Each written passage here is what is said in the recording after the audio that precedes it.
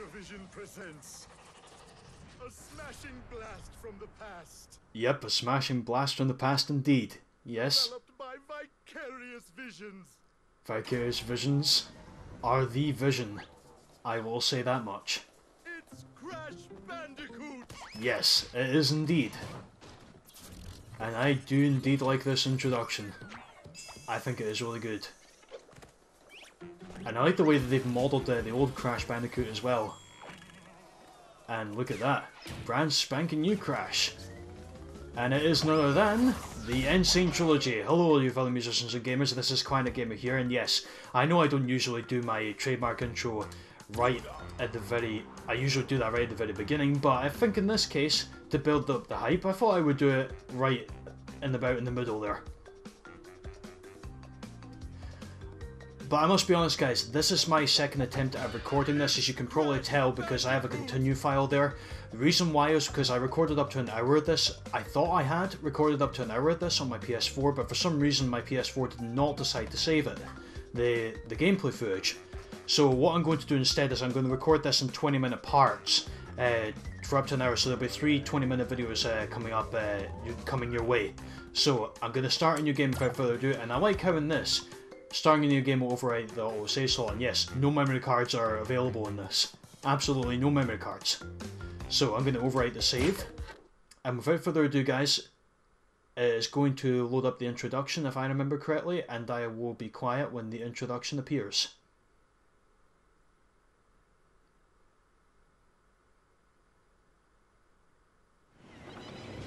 But, Dr. Cortex, we haven't determined the cause of past failures. Moron! This Bandicoot will be my general. He will lead my Cortex commandos to world domination. This time, I shall reign triumphant.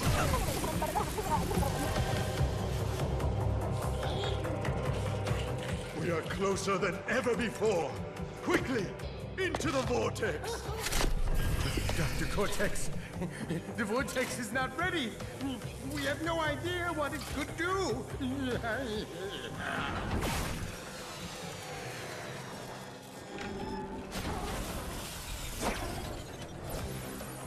Failure again. Capture him. Uh-oh. Prepare the female Bandicoot.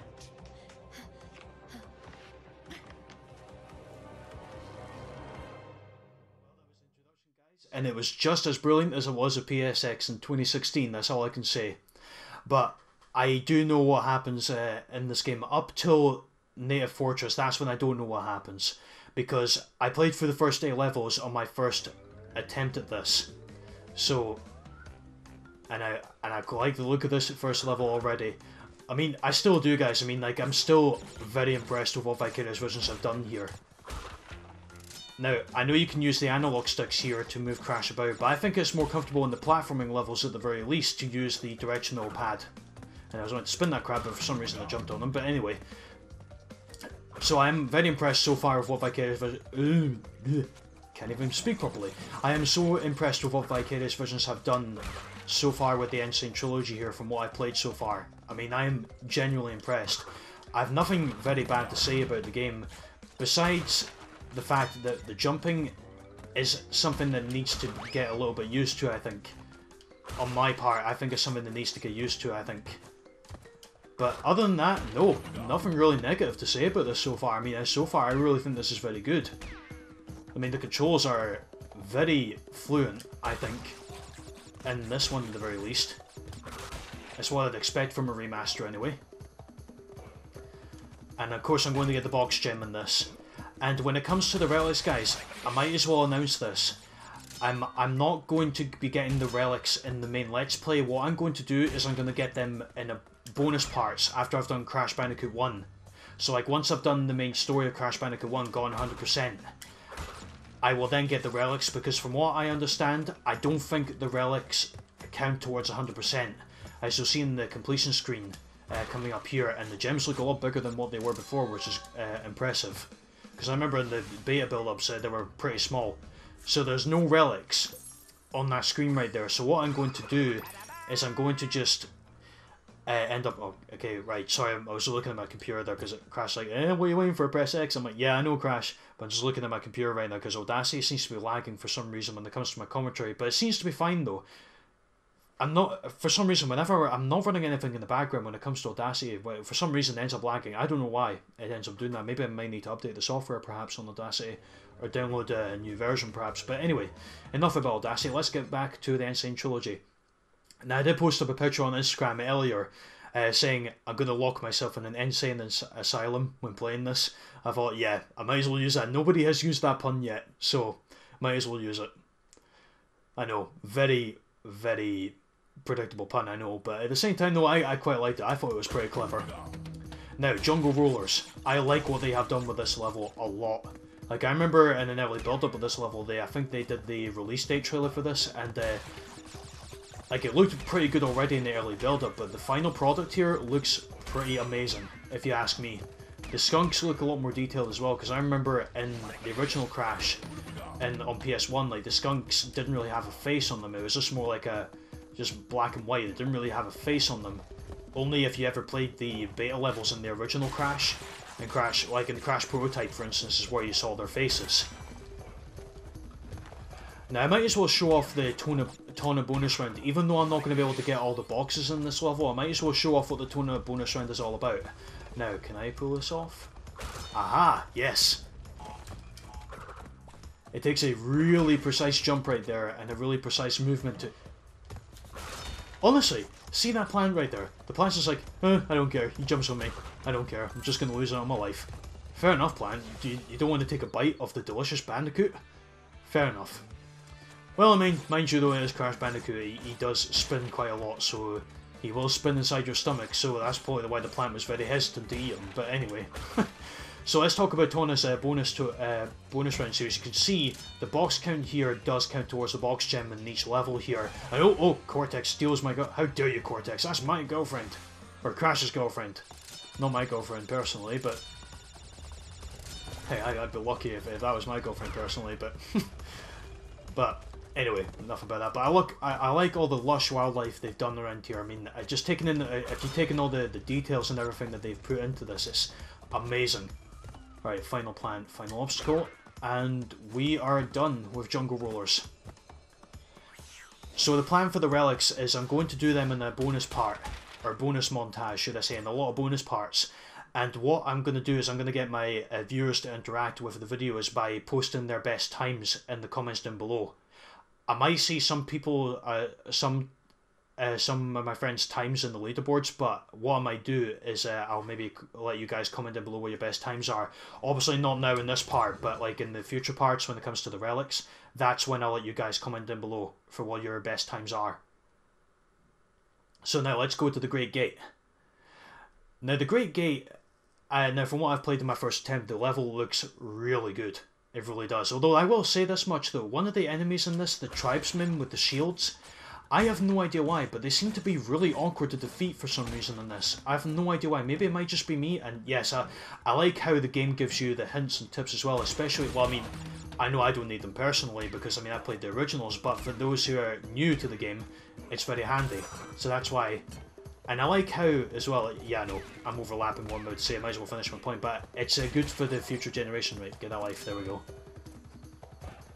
It's good for the future generation, or the new generation that are playing Crash Bandicoot right now. Hopefully a lot of children are playing Crash Bandicoot right now and they're experiencing what we experienced back in the 90s, because then more than likely we'll probably get a new Crash Bandicoot game in the future.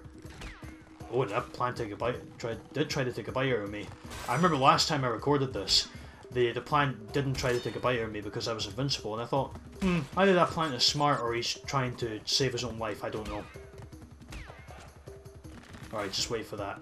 There we go. And the fire in this is very detailed as well on that platform. Alright. I might as well, you know what, I'll show off the Tona bonus round again, why not? Might as well do it again. Okay, so here we go. And see the amount of details that they put in this bonus round, it is amazing what they have done here. Like, the trees and everything is just fantastic. honestly, I'm speechless on what they've done here. And yeah, I'm speechless once again because Cortex has once again kidnapped Tawna. How do you do that, Cortex? Like, seriously, how on earth do you do it? Are you the master of sneaking, perhaps? Okay, and I can't get the box gem yet because I've got to get the yellow gem from the lab. And I will have missed 8 boxes. And Crash is like, huh? What? Where are the other boxes? Where are they? Ah, never mind. I like how they do the different animations, like, for every time, like, I think you go in, every time you go into a decade for each for the amount of boxes you've missed, a different animation is done every time for Crash, unless if it goes to 30 plus, that's when it stays the same animation.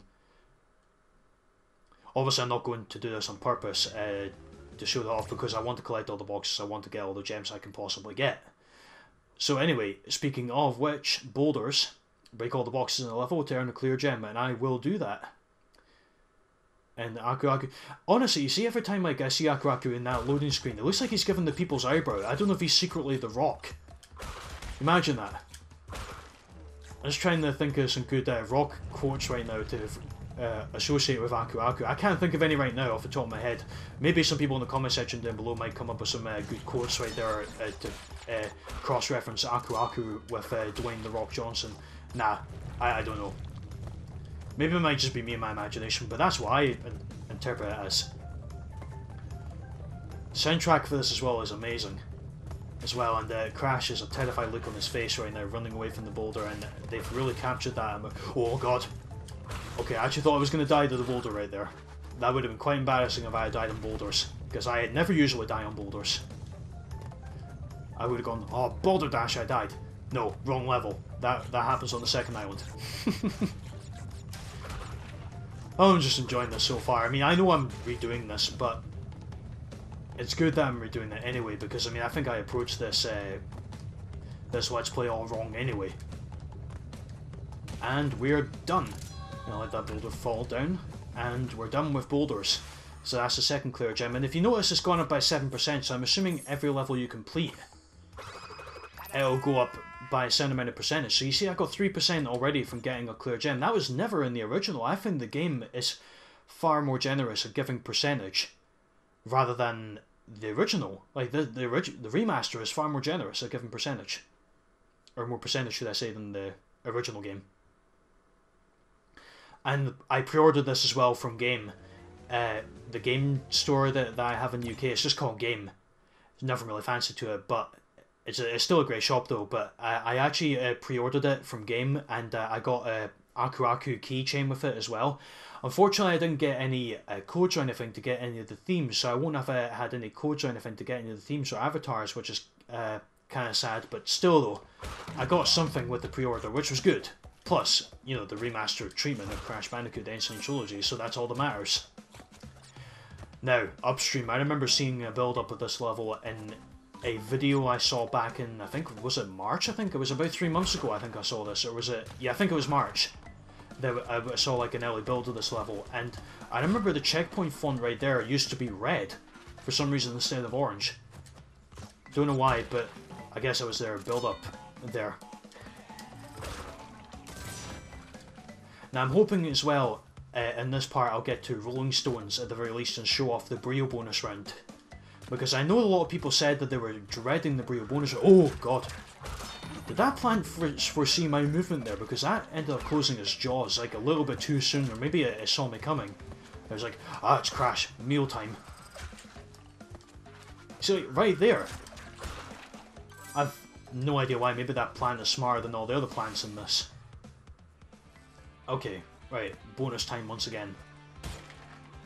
And I like how in this one as well, if you do end up dying in the bonus rounds, you do get another opportunity to try again. So that's something that's always good. And I'm just going to see if I can get every box in this. And I do. So far, so good. And again, my Audacity was kind of lagging again a little bit, but that should be fine when it comes out in the final recorded product here when I upload it. I think what I'll do, guys, is if I get up to Papu Papu, that's when I'll stop the first part, because I think that'll be appropriate to stop the first part right there, is when I finish the Papu Papu boss. Plus, something I want to explain as well, when I finish Papu Papu as well, that I'll conclude off in the first part.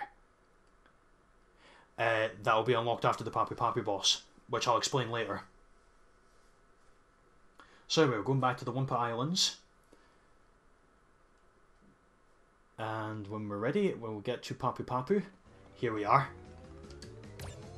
Now, one thing in the Papu Papu boss has changed, and you'll see... Pardon me. Sorry about that, guys. So a hint, body blows don't hurt him. Yeah, of course they don't. Papu Papu looks pretty good in this, I must say. For the remaster, although he's not my favourite character design. Now, if you look, he's got more health points in this. And I've already hit him once. And I'm glad that they've added more hit points onto Papu Papu, because honestly, like, having Papu Papu with 3 hit points was far too easy. Plus, you didn't get to hear the epic music that Papu Papu has. Uh-oh. If I get hit by Papu Papu, that's going to be pretty humiliating. I never get hit by Papu Papu. Oh, right, okay. Now, I don't think he gets faster in this, which is a bit disappointing. I would have thought that Papu Papu would have made faster movements. And that's done. And I like the pose that Crash makes after he defeats a boss like that. And now he just bounces on Papu Papu's belly to exit the HUD. That's pretty clever, and I quite like that. That's very funny. Okay, guys, right, I think what I'm going to do is, I think that'll be a good time to end off the first part of the N Sane Trilogy. I know this is quite a short part, but it's still good to get the first part out there and just let it go out there. But one thing I wanted to explain was this hidden bit right here. Now, this is Coco's time machine. Now, if we go to this, do you want her to join your adventure? Absolutely. Yes, I will definitely have Coco join my adventure. So now, I can play as Coco in certain levels. With the exception of the boss levels, I cannot play as Coco whatsoever in the boss levels. Or in the boss fight, should I say. But I think, on that note, guys, I think I'll end off the first part right here. So thank you all very much for watching the first part of Crash Bandicoot, the N Sane Trilogy. This is the first part of Crash Bandicoot 1, the N Sane Trilogy. Please feel free to like if you enjoyed the video, comment in below for your thoughts. And also please feel free to hit that subscribe button for more upcoming N Sane Trilogy parts in the future. So until then, guys, this is Klein Game here signing off. Have a great day wherever you are, and I shall speak to you later when I come back for the second part of the N Sane Trilogy. So I'll see you guys then. Till then, goodbye.